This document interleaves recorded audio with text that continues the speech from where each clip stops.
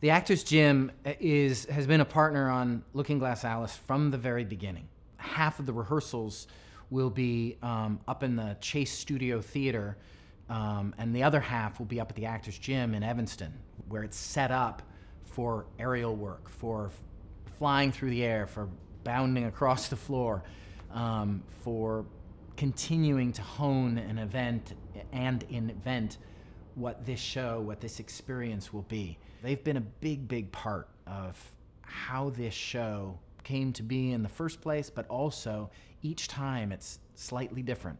Each time it becomes something new and responds to the specific people in the room. And they've just been an invaluable partner in that creation.